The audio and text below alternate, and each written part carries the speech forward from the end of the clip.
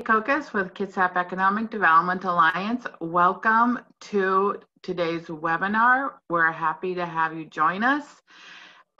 Folks are calling in slowly. I think we might be getting a bit Zoom weary, but we think we have really great info for you today. Just a few housekeeping before we turn it over to our speakers.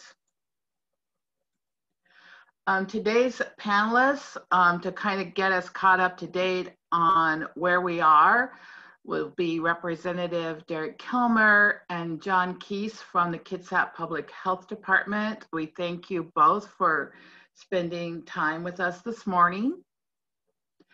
Want to remind you once again that we are working hard to keep you updated in all things COVID and business related. Kathy, you're not sharing.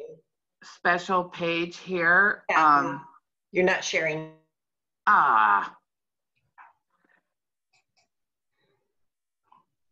Okay, just a second. My apologies, folks.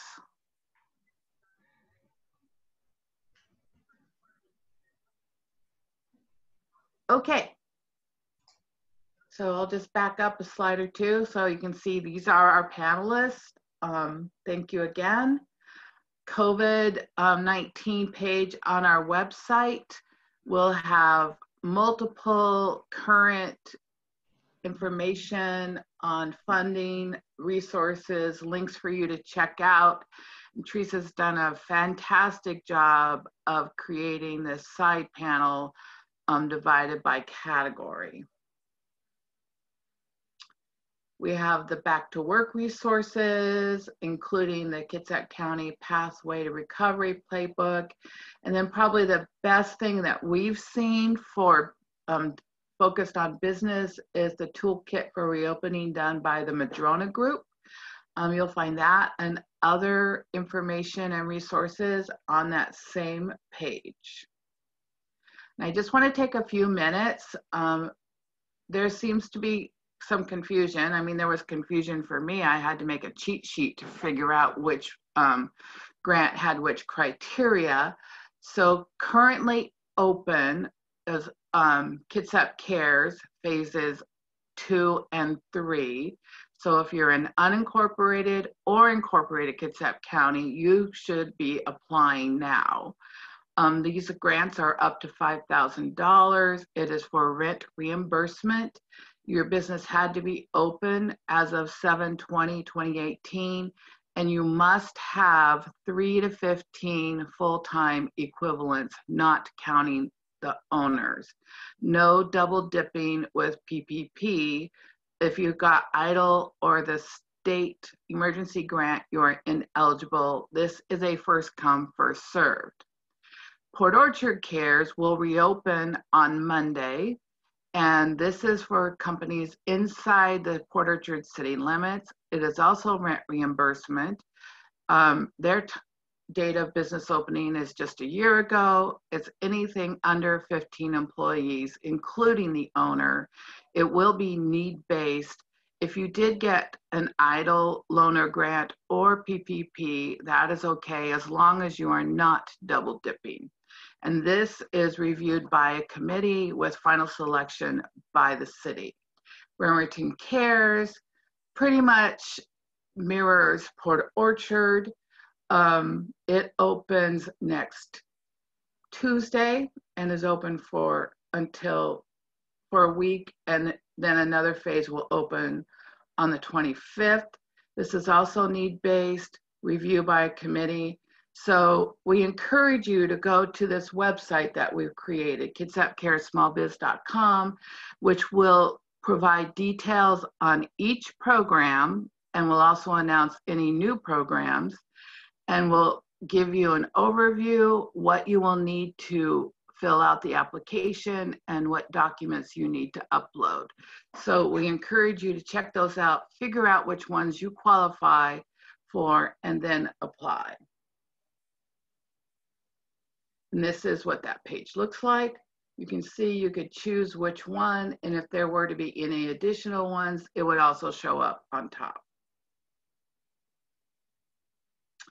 So we'll have Q&A during. You can post those in the chat box. And now I would like to introduce Congressman Kilmer. Thank you. Okay, I think I'm on. Good morning, everybody, and thanks as always to the Kitsap Economic Development Alliance for having me on and for the amazing work that they do to ensure our local businesses are getting the best and most accurate information. You know, obviously, we're navigating some really uncertain economic times, and it's vital to ensure that the voices of small businesses, of employers, of entrepreneurs are heard in these conversations regarding our economic resiliency and our hopefully our growth and future development as well. So thank you to KEDA for consistently making this opportunity available through this webinar series and for all the other work you do. As a guy who worked for their sister organization in Pierce County, the Economic Development Board for Pierce County for about a decade, I'm just very grateful for our local economic development leaders. I also, in light of that former job, I also want to say to every employer who's on this Zoom a simple message, which is thank you. Thank you for employing people in the face of an unprecedented and global pandemic. Thank you for adapting in new ways to continue to serve your customers, and thank you for supporting the livelihoods of your employees. It will be all of you leading our economic recovery, and I always think it's important that your elected officials have your back. What I want to walk through for the next few minutes is just an update on the latest discussions in Congress and what the federal government's working on. In the interest of talking with you rather than at you, I hope to leave plenty of time for Q&A. Since the pandemic began, we saw 4 federal relief packages that were passed into law, focused on helping small businesses, helping medical providers and frontline workers. But I think it's clear that folks are still struggling and we need to take more action. And you have seen discussions underway between the House, the Senate, and the White House. And I kind of want to give folks just a sense of where some of the areas of agreement are and where some of the areas of disagreement are and why they matter to employers here in Kitsap County. The cornerstone, one of the key pieces of this is trying to defeat this virus. And that means having adequate funding for testing, contact tracing, and treatment. A big piece of that is testing. Without getting testing right, we aren't going to be able to open the economy like we all want. I think people forget the time frame sometimes, but it was over 6 months ago on February 4th, I led a bipartisan, bicameral letter with Senator Murray and nearly 50 members of Congress, Democrats and Republicans, to call for more tests to be produced and forward deployed to communities like ours that were on the front lines of this. And unfortunately, it's now August, and frankly, we still aren't where we need to be as a state or as a nation when it comes to testing capacity. It's disappointing in part because we've really lacked a federally coordinated national testing strategy to significantly increase testing capabilities in our nation. Public health professionals have said that our nation needs, at a bare minimum, 500,000 tests per day. It wasn't until the end of June that our nation reached that number. But most have suggested that the number should be more like 5 to 10 million tests per day. So why does that matter? Testing is a key piece in the puzzle to getting control of the pandemic. You got to find out who's sick, isolate the sick so they aren't out infecting more people, contact trace, figure out who came into contact with sick people, and ideally keep them quarantined so they're not out infecting people as well. And that's what's worked in South Korea and in Germany and elsewhere. But the US has really struggled on that front. And frankly, the blueprints are there for what's needed, but the right levers haven't been pulled yet. So I've been pushing for a more aggressive use of the Defense Production Act so we don't have these shortages of swabs and reagents and other supplies. I've supported legislation to require more active federal coordination because in the absence of that, you see states competing with each other for scarce resources, and it kind of replicates the dynamic that you've seen in the toilet paper aisle at the grocery store. This is one area where the House and the Senate are currently not on the same page. The House put forward $75 billion to ramp up testing to that level that I suggested, and to make sure that every community in every state is getting access to the resources they need. The Senate is proposing $15 billion for that purpose. And what we're hearing from public health experts is that's just not going to cut it. The second key component, and thankfully there's some agreement on this, is doing more to help our employers. You know, it's almost tried at this point to say that small businesses are the backbone of our economy. I actually think about small businesses as kind of our economy's star running back. They're the ones who are racking up the tough yards and scoring the touchdowns when we try to get out of recessions. And right now, as a consequence of this pandemic, a lot of our small businesses are getting tackled behind the line of scrimmage. So I think part of the role of the federal government is to call some plays and do some blocking for our star running back. That's part of the reason you saw in the CARES Act things like the Paycheck Protection Program and the EIDL loans. But I want to give you some insight into what I think could be coming. The CARES Act included something called the Employee Retention Tax Credit. It was frankly pretty thin and probably doesn't have the utility that would be ideal. In the HEROES Act, which has passed the House 3 months ago, there was included a very significant expansion of that employee retention tax credit. And the idea here is to encourage businesses to retain their employees so workers can continue to receive income and benefits without having to seek unemployment. And I think part of this is a recognition that the best way to handle unemployment is to keep people employed. The employee retention tax credit also makes it easier to resume normal operations as we turn the dial on reopening. I mention this because not only was it included in the HEROES Act, there's a standalone bill that I'm the sponsor of called the Jobs Credit Act, which would make these targeted improvements to the employee retention tax credit. That is a very bipartisan bill, and it's a very bipartisan bill in both the House and in the Senate. And so if I were and it's always dangerous to speculate, but if there is another COVID deal, I think it's very likely that an expanded enhanced employee retention tax credit will be a part of that. There's also discussion underway around another round of the Paycheck Protection Program as well. I'll also mention there's a couple other things that we're working on driven by listening to employers in Kitsap County. There's a bill called the Restaurants Act that would set up a revitalization fund for independent restaurants just to deal with some of the really longer term structural challenges that they're facing in the face of this pandemic, recognizing that there's about 11 million Americans who are employed by those restaurants, and we want to make sure that we're protecting their economic security as well. There's another bill that's called the Restart Act, which also provides some additional small business relief, and I'm happy to talk about any of those proposals. Thankfully, I think in terms of the small business resources, there's more agreement than disagreement in that area.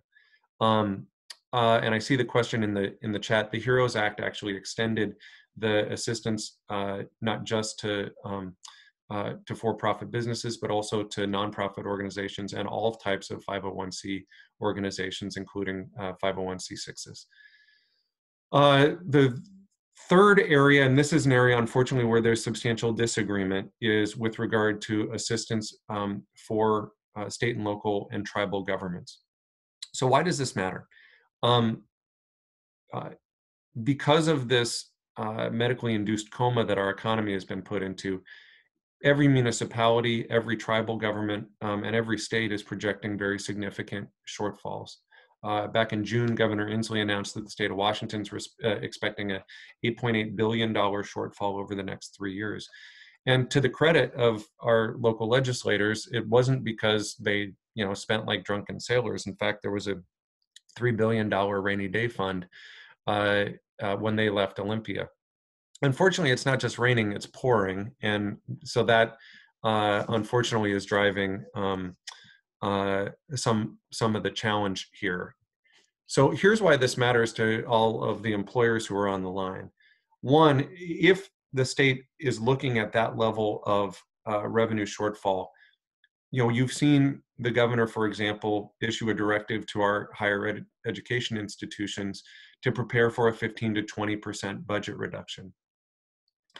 Having worked in economic development professionally, I can tell you that the work that our community colleges do, that our universities do, and frankly that K-12 does, is a really important component of our competitiveness. And so I'm concerned, and we should all be concerned about potential substantial cuts to higher education in particular, because they're not constitutionally protected.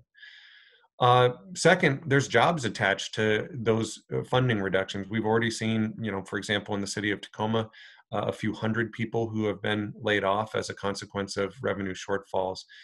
And according to the chairman of the Fed, the way this recession becomes a long-term depression is if we see a whole slate of public sector job losses. And frankly, these are teachers, these are firefighters, these are first responders.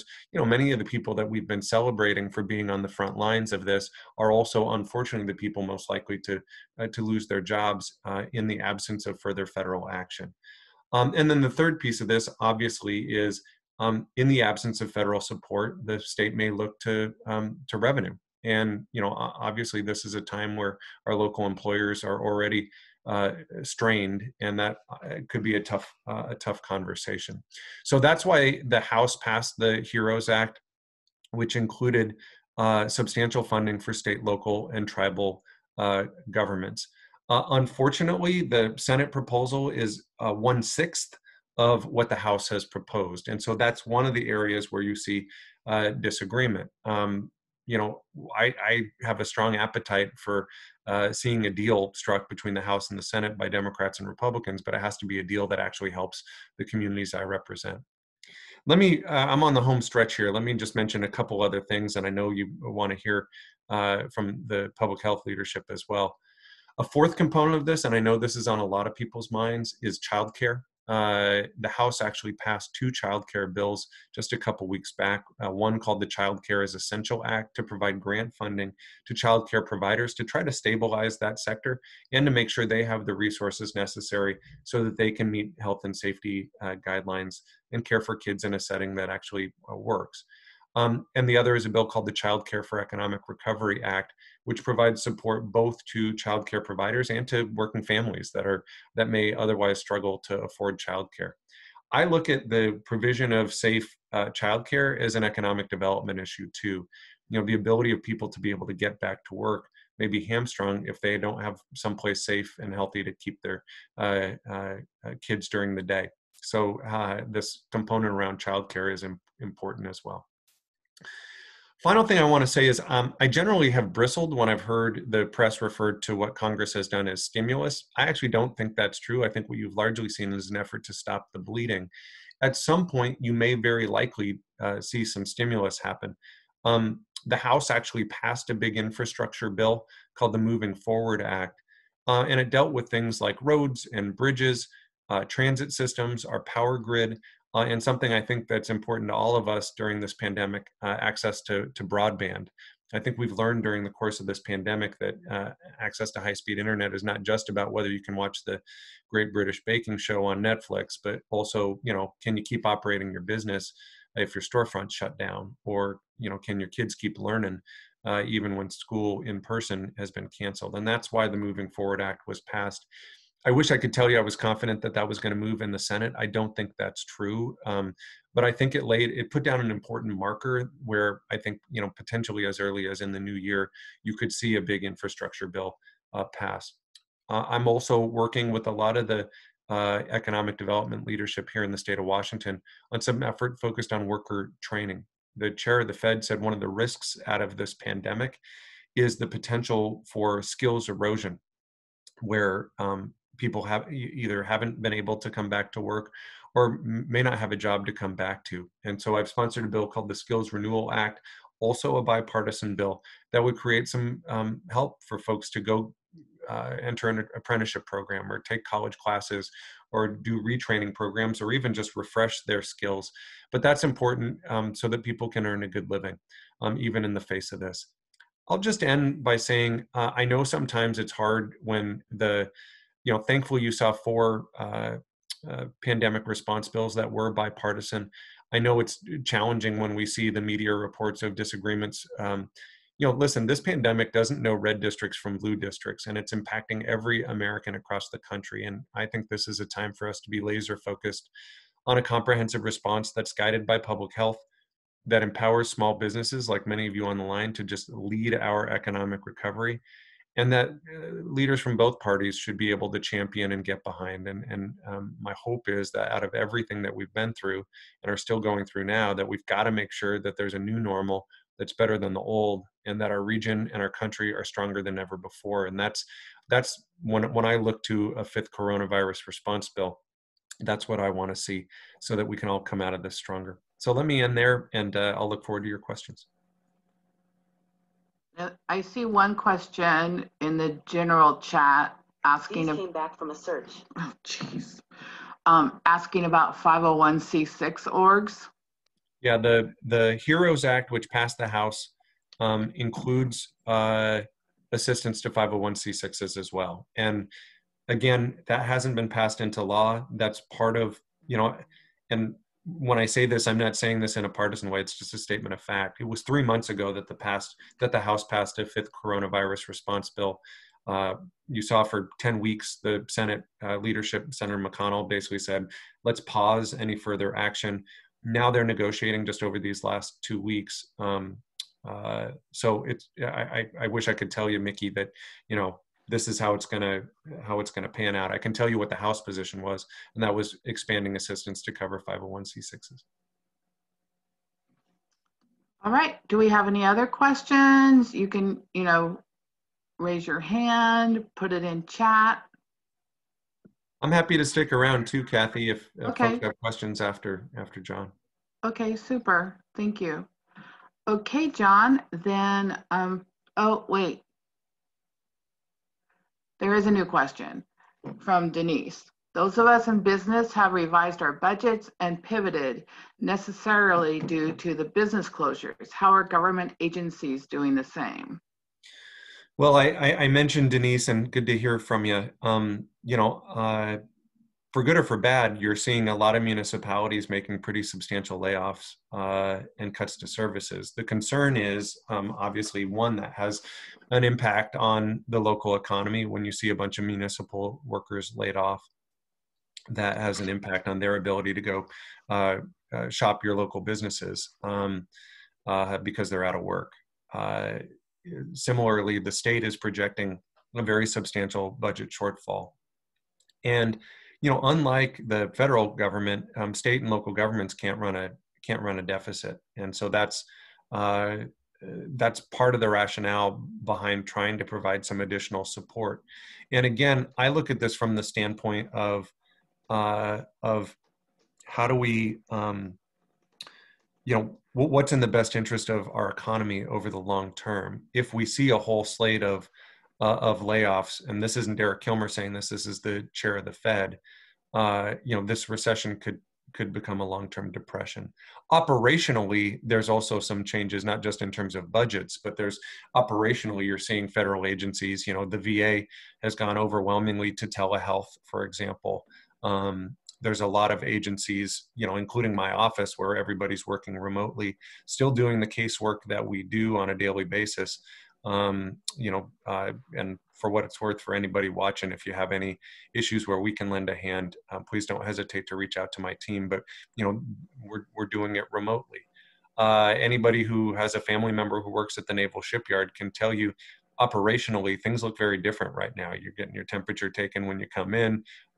There's social distancing. In the history of the shipyard, they'd never telecommuted before. There's still about 3,000 people who are teleworking. So you've seen some changes operationally as well. But from a budget standpoint, right now it's taking the form of very substantial cuts and job losses, which I think we should all be concerned about. Yeah, we do know that in Washington, in July, Department of Commerce staff had 1 furlough day a week. This month they have 1 furlough day, and they are not allowed to even check their email on those furlough days. It's that serious. So I can tell you I'm married to a state employee, and she's in the same boat. Okay. All right. I don't see any other questions, and if they do pop up, we will take them at the end. And now I again thank Derek and John. It's your show. Share the screen, and we appreciate you spending time with us again. Well, thank you, Kathy. I appreciate the opportunity to be here again and to share with the group. I just want to say how much we value this opportunity, because we're speaking to the people that are obviously directly impacted by COVID within our community as business leaders. But additionally, we need your help. You are also partners in stemming the spread of the coronavirus within our community. And so that's why I'm here today, because I wanted to share with you a little bit about what we've experienced working with employers and workplaces over the last couple of months, and the part that you can play in, again, protecting your workforce and really protecting your business in this, I'll say, turbulent time. There's been a lot of lessons learned, and I'm going to try and share a little bit of those today. We'll walk through a presentation. I'll share my screen here in a second. There'll be an opportunity again for questions, but I do want to point out, because I know this question always comes, is a lot of the information that I'm about to share is right from our website, and or links to other very important websites like the Washington State Department of Health, the CDC, or the Governor's Safe Start resources on his website, or I should say the Washington State coronavirus page. So those resources are available to you, and a lot of this data that I'm going to share is from that. Additionally, one thing I really want to point out, when I share these facts and figures, please understand that our situation changes weekly, daily, almost sometimes, with what we know, what we learn, the trends we see in numbers. So please understand that, you know, maybe some of these slides might be 2 days old, but they already feel outdated in certain things. So I just want to highlight that when we talk about these numbers, because people say, well, there's only this many cases today. That's true, but that's today, and tomorrow might be a different story. So again, just some high-level notes there. So with that, I'll jump into this. There'll be plenty of time for questions at the end. Hopefully I can help answer some of those things. But again, I just want to say thank you for being willing to listen and being willing to be partners in helping protect our community and your businesses. So with that, we'll get going on a screen share. And let me switch to that.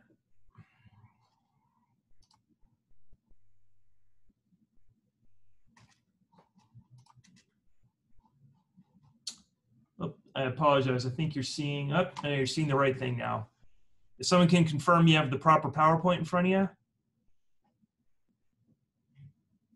Yes, we see it says COVID-19 in our workplaces. Excellent, then we're in the right place. Zoom's always a challenge, but we're learning as we go. So with this, again, this is similar to a presentation I gave to this group a couple of months ago, but again, focusing now on workplace issues and the lessons we've learned over the last couple of months. So again, my name is John Kiess. My normal job is the Director of the Environmental Health Division here at the Health District. I've been part of the COVID incident response team for many months now, and don't see that going away anytime soon. But let's go ahead and look at what we've learned and where we stand today. This graph here in front of you is, again, straight off our website, and hopefully you can see my cursor here, but as we have kind of looked at our history, we saw that initial wave when COVID first hit our community. You know, we know that a lot of restrictions were put in place, businesses were shut down, that sort of thing. And we saw a great decrease in cases and a real steady state where we were doing really well. And we were hoping that, okay, we're getting ahead of this thing. Unfortunately, as restrictions eased and people got back out in the community and doing things, we saw a significant increase in cases. And you can just look at this and see that these numbers here and the total caseload was much higher than we'd ever experienced even early on. This was of great concern. We were dealing with lots of new cases every day, and the concern was, have we reached a point in our community where the spread of the virus is almost unchecked now, despite our best efforts and despite many people's best efforts to get ahead of it?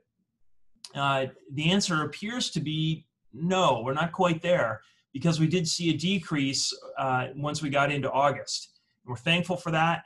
We hope that this initial bump, or I should say this big bump in July, was due to sort of everybody cutting loose, so to speak, when restrictions were lifted. But hopefully we've kind of settled in. We still do have a lot of cases, and that's of concern. But we have kind of reached this new steady state. again, we hope to be decreasing as we go.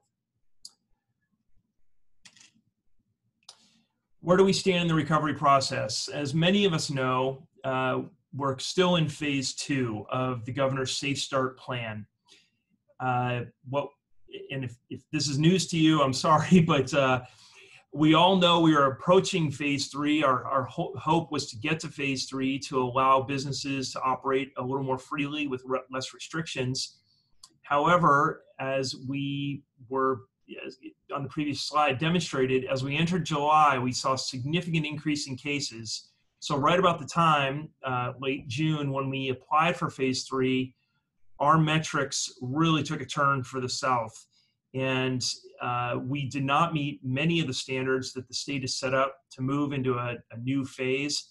Additionally, we saw across Washington state, many counties struggling with this and great numbers of increasing cases statewide. So the governor's office put a hold on anybody moving forward in a phase. And at this time, we're still in phase 2. We should be following phase 2 guidelines. Hopefully we can get to a point with phase 3 again. The picture is not just Kitsap County, but statewide, we are seeing a little bit of a decrease, and hopefully we'll get back into a position where we're ready to move ahead and lift restrictions. Again, the fear is what we saw at the end of June and into early July, though. As soon as restrictions are lifted, the numbers go right back up. So we want to try and stay ahead of that.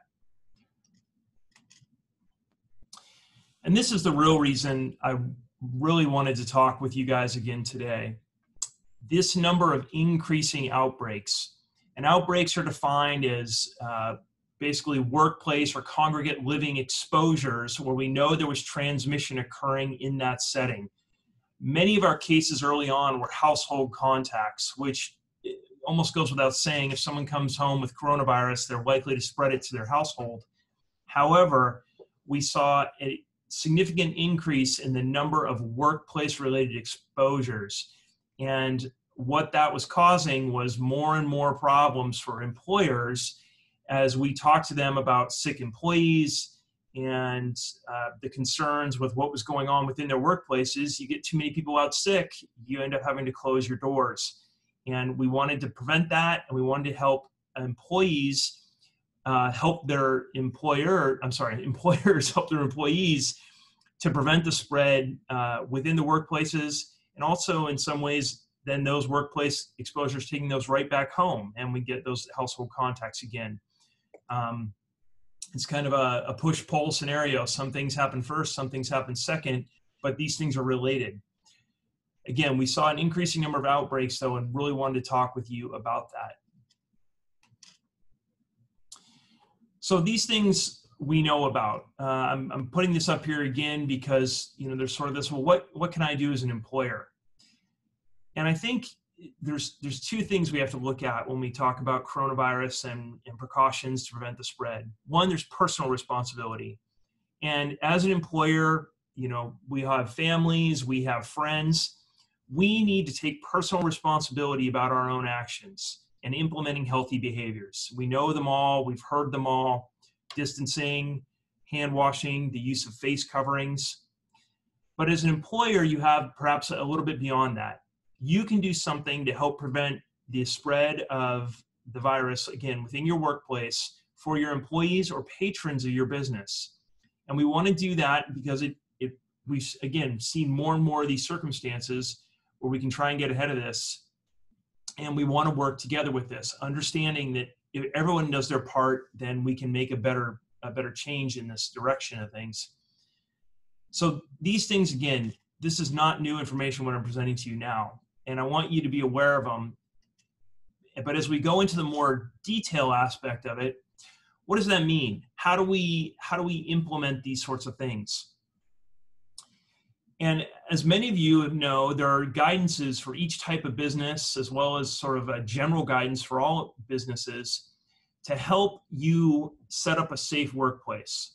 The number one thing you can do is keep the virus out of your workplace.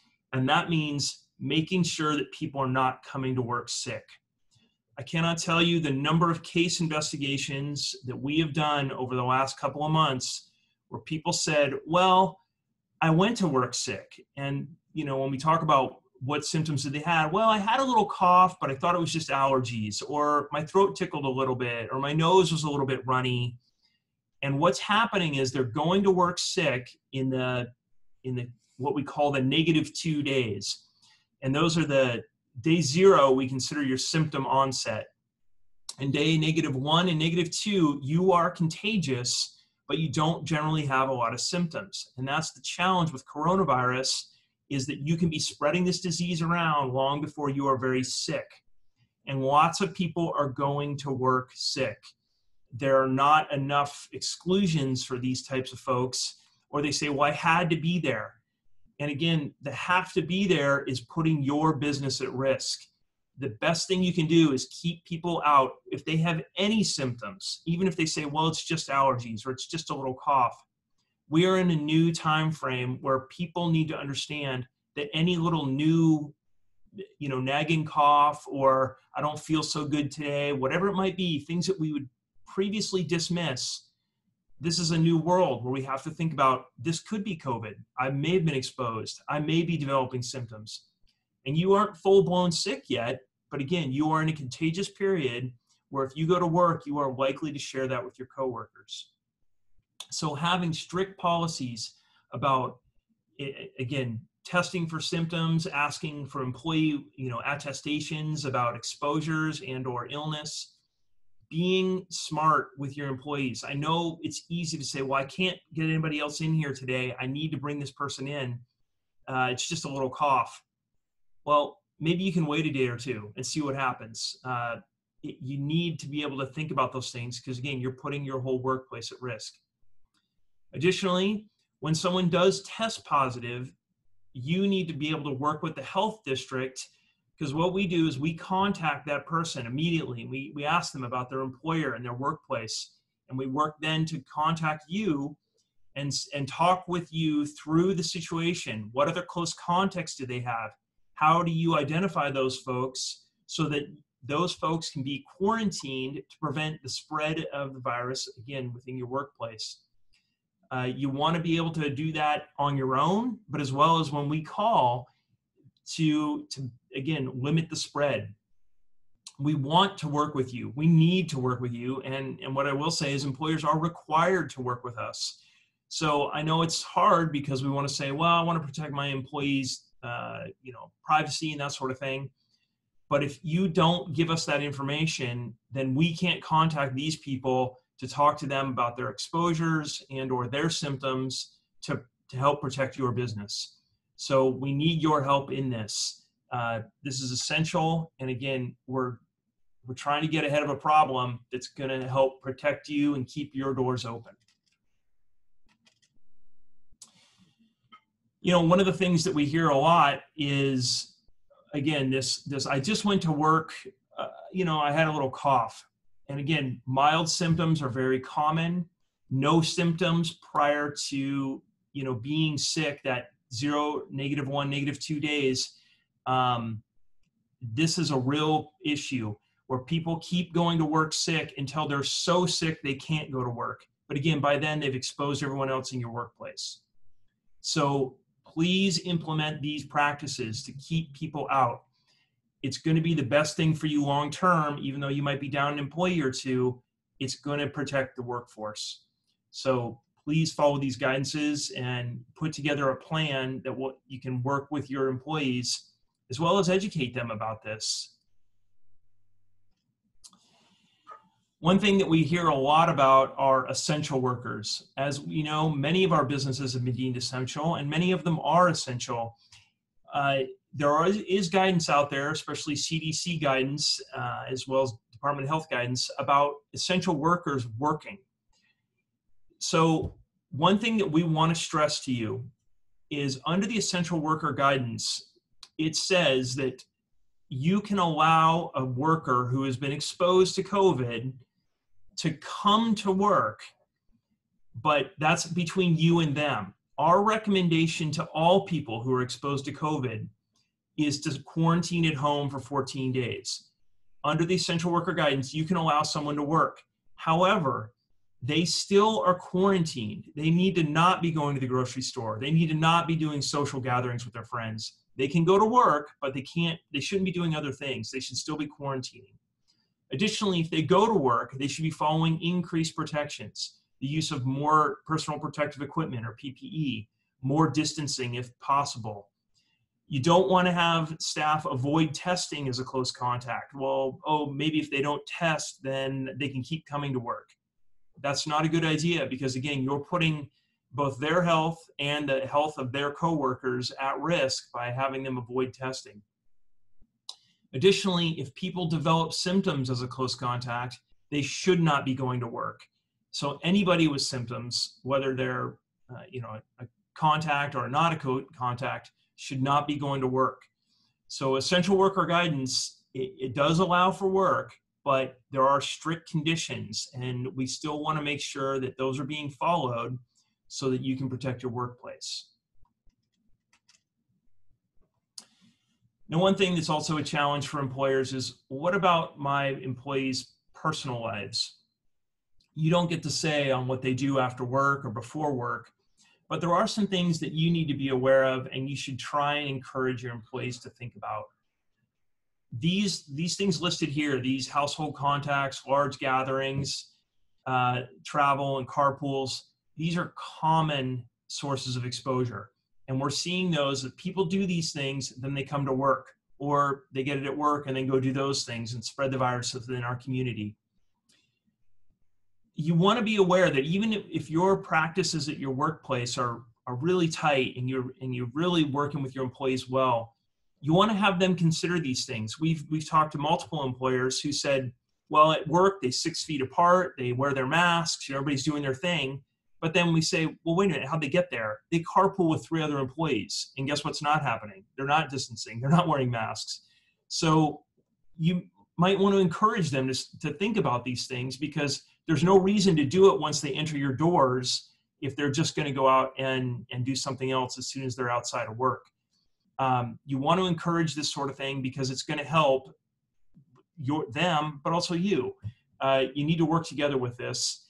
And these are common stories. I wish I could share with you many of them, but they're about people's medical information, but these are not unusual, I'll put it that way. And you got to do the best you can to have your employees take this seriously, not only in the workplace, but outside of it. That's that personal versus, employer level of responsibility. And finally, here's the listing of things I mentioned early on in this conversation, was some of the resources that are available to you. You've probably been to some of these websites before. I'm sure the association here has links to some of this stuff on their own website. Please look at these things. Please contact our office if you have questions. What does this mean? How do I do these things? We want to assist businesses with technical assistance and that sort of thing, or what we know has worked in other situations. Talk to your peers, your industry, similar types of businesses, those sectors, because they see, oh, this is what works in this type of setting. This is what works in that type of setting. We know that some of these things can be effective because there's businesses who have kept themselves, free from the virus. And we want to continue to try and encourage that to help one another. So that's all I had for you on that presentation. And I do want to be able to try and answer some questions for you and let you know what we can do or what we can recommend. So at this time, I'll just leave it up to some Q&A and we'll go from there. Okay, thank you. There are a couple of things I see for you. So Sean says, Derek Kilmer pointed out testing and getting test results in a timely manner with consistency is critical to improving our outcomes and curing the economic coma our communities are facing. Kitsap has not been able to track negative results nor get test results back in a timely manner. What changes should be instituted to improve our outcomes and our ability to manage the risk? Thank you, Sean. Good question. Yes, in the last couple of days, we've heard about some problems reporting negative test results from the Washington State Department of Health. Department of Health receives all the test results from around the state, and then those are shared with the local health jurisdictions, and that's what we're reporting to you. Unfortunately, they had a breakdown in their system, and so our negative results were not available. The problem with not having a negative result is, one, it doesn't tell you the number of cumulative tests that are administered, but also it helps, that number is essential for us to do the metrics on our positivity rate and that sort of thing, you know, for the number of tests, how many are actually positive. That situation has been sorted out. Department of Health does have that fixed. There was a problem with the data, and this is not new. This originally happened months ago. The system was never built for this volume of data. And so the negative tests had to be, a whole new tracking database had to be developed to be able to answer or administer and manage all those numbers. So sometimes they're working out kinks as they go. That system is back in working order now. And so you'll see updated information on our website. It's a challenge in this time. There's been moments where you feel like you're building the airplane while you're flying it. And when we're dependent upon other data systems, there are breakdowns. So the good news is that seems to be fixed at the state level. And I'm going to keep scrolling down here. Yeah, looks like there's another one from Sean about the about network. healthcare, the capacity of the healthcare system. That's a great question, Sean, and that's something we try and also keep our tabs on. The healthcare system, especially the hospitals and their bed capacity, they report to a state network, and then that number is shown on our website. If you go to our webpage, and let me screen share again real quick. I want to point this out to everybody. I apologize for the delay here.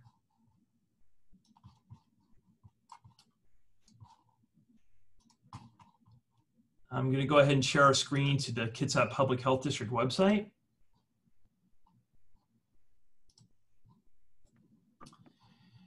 So here on our main page, if you click through to the COVID page, you'll see right here this data dashboard, this link. If you click to that,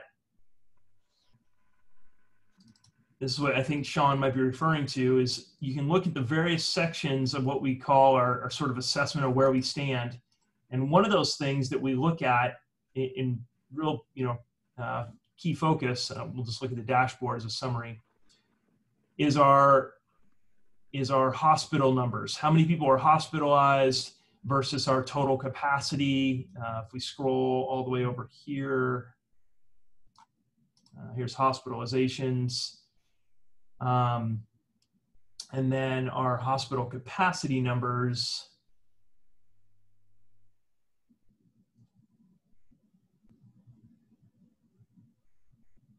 As he's scrolling, I would just encourage anyone who has not been on their website. This is a very thorough and impressive dashboard.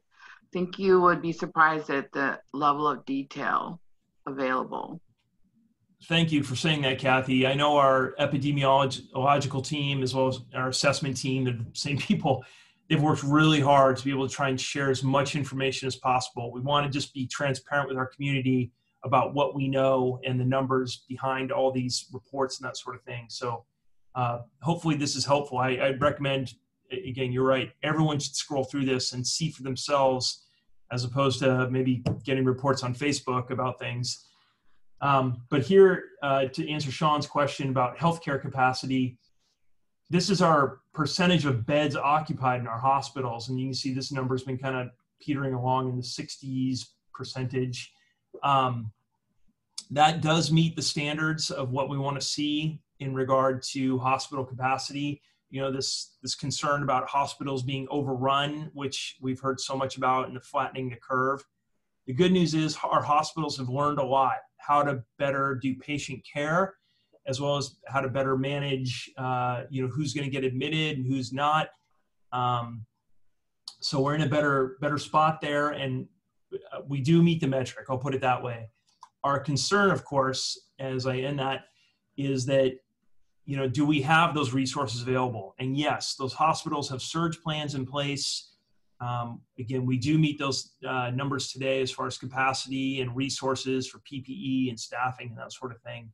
We're keeping a constant eye on that, because what we don't want to see is that become a situation where our healthcare system is being overrun with the number of illnesses and hospitalizations. Let's see here. I'm just scrolling down again through the chat to see if there's anything else specific to health district questions.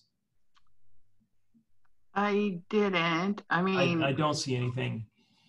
There were some comments and about Olympic College. Amy, do you want to just talk about that for a minute?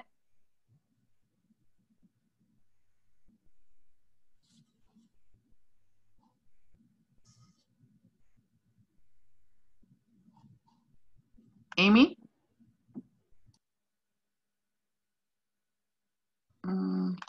There's.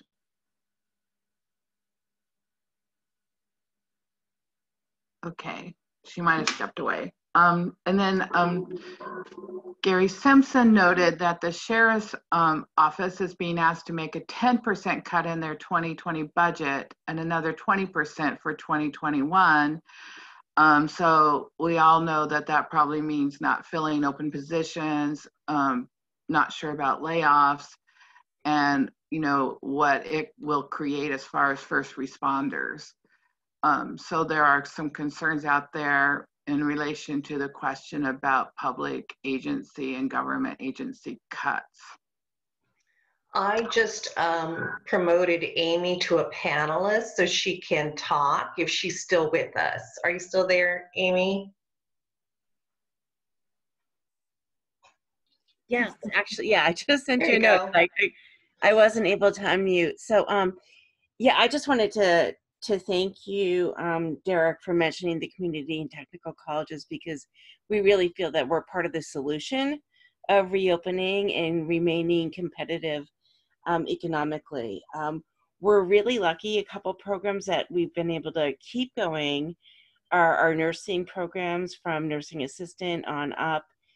Because we have simulation, we can, you know, sanitize mannequins, we can run computer programming and bring students in a responsible manner. But there's a lot of simulation technology out there, from culinary to welding, that additional resources that we could buy packages and share between and among the community colleges to do this remotely, that when we do reopen, we're ready, we're prepared, we're, you know, here to support the businesses. Thank you, Amy. Amy, would you just introduce yourself? Oh, my apologies. Yeah. So my name's Amy Hetfield. I'm the Dean of Workforce Development and Basic Studies at Olympic College. I've been there in this role for over 10 years. I also serve as a board member on the National Council for Workforce Education. Thank you, Amy. Amy's a great partner with Kitsap Economic Development Alliance and the business community. And if you don't know Amy, I'm happy to introduce you. And then Jamie is with us today. If Jamie, you want to share a few words? Sure, thanks, Kathy. Yeah, I would say that right now, all of us certified business advisors across the country feel like we're in a lull right now until new legislation gets passed. And then we figure, you know, we're going to be on the front lines again, trying to help people navigate, you know, the federal disaster relief or local that they've already gotten, and try and merge it in with any, you know, new options that come up. So we're trying to be prepared, trying to do a little self-care before another onslaught. But the only other thing I'd say right now is that if you are at the point where you're looking at a PPP forgiveness application, hold off, because it's likely to change, you know, to get easier. And we found out things that were unintended consequences, like people who got their PPP loans through fintech, like QuickBooks or whatever. QuickBooks sold your loan. And so you don't even know who's holding your loan right now, which can be frustrating if you're trying to submit your forgiveness application and don't know who has the loan. So things like that are going on. You know, come and you know, tell us come and be a client at the SBDC, and we'll keep you in the loop, and you'll have the ability to ask quick questions or, you know, set up a meeting as new developments come up. So that's all I have, Kathy. Thanks, Jamie. I feel like PPP is like a never-ending circle of changes. Well, everything has been, because what you realize is, first of all, I mean, you know, Congress and the Senate, they pass these things, and then, you know, they're expected to be online and working in a week. And, you know, how that's an amazing, you know, thing, you know, to attempt. And then, of course, fixes were made and changes were made along the way. You know, the most crushing one being when, first of all, everybody was going to get a $10,000 grant. And then they quickly went, no, we don't have the money for that. So how about if we do $1,000 per employee up to $10,000. So things like that happened along the way. And so we've just kind of been the navigators at the SBDC to help small businesses navigate these options and figure out if they can use EIDL for payroll when they have PPP and all sorts of, you know, things that we're trying to help people, like I said, just sort of navigate them and use them to the best possible advantage. Thank you. And again, I personally am thankful, and everyone at KEDA, for Jamie and having a Kitsap SBDC. This is a long time coming, and we're thankful that Jamie's, you know, our counselor here, and we find them to be one of our best partners. Congressman Kilmer. Oh, I was just going to interrupt and say back at you, because I look a lot smarter because of KEDA. Teresa and Kathy have just been amazing partners for me. So. Okay, well, in the love fest there. Congressman Kilmer, any last words? Let me end where I began with it, which is with gratitude to KEDA and to all the employers in Kitsap County. I know this has been a challenging time. And for those who are weathering the storm, if there's anything I can do or our office can do to lend a hand, please don't hesitate to reach out. We work for you. And I'm conscious that this virus is very contagious, but it's not the only thing that's contagious. So is caring about your community and caring about each other. And that's something Kitsap County is really good at. So keep at it. Oh, that's awesome. Thank you. Teresa is reminding me that people should be watching for a new CARES grant program coming through funding from the state to KEDA, and then watch for a potential phase 4 with the county funds. And then John, do you have any last words for us? Well, again, I just want to echo Representative Kilmer's statements there. I just want to say thank you to KEDA for the part you play in protecting the health of our community, you and all the members. When we protect our workplaces, we protect our greater community, both economically and with our health. So thank you for that, and thank you for the opportunity to share today. All right, well, we thank you both again for taking time this morning to share with us. Appreciate the questions from those watching, and please feel free to always contact, you know, the speakers that we've had today or the KEDA offices. If we don't know the right answer, we will figure out who probably does. So thank you, and have the rest of your day be great. Bye.